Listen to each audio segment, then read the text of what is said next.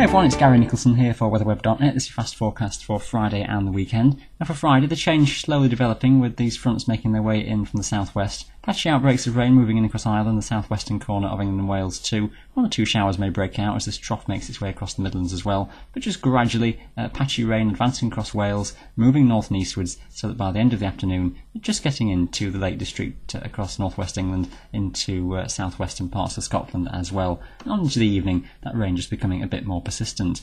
Out towards the eastern side of England though, temperatures at around 19 or 20 degrees, and by and large you stay dry here, although the clouds just thickening as the day goes on.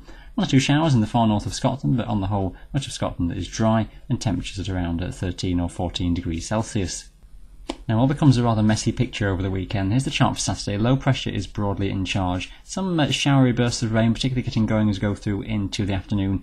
Cooler air spreading around from the north as well, so these showers across the Highlands of Scotland turning increasingly wintry with some snow coming down across quite low levels across the Northern Highlands. Mostly rain across the south of Scotland, northern England, with some showers making their way southwards during the course of the day, and some showery bursts to come across central areas of England too. Mostly light winds, so if you do catch a shower, it's going to stay with you for a little while. And towards the south of England may not do too bad for temperatures, still around 17 degrees Celsius, maybe around a 12 across northern England, and cooler across Scotland, maybe struggling to get to 10 degrees across these northern areas.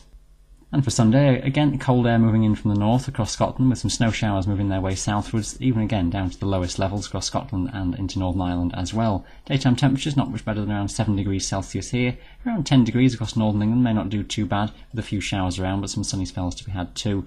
Across the Midlands and the south though, just need to watch this area of rain taking its way northeastwards may produce some heavy rain over a good few hours across many central and southern regions, with some gusty winds as well. And then that cooler and showery theme will be with us well into next week, and again feeling quite a bit colder and much more unsettled weather than we've had in recent times. And that's your latest fast forecast. Thank you for watching weatherweb.net, and bye for now.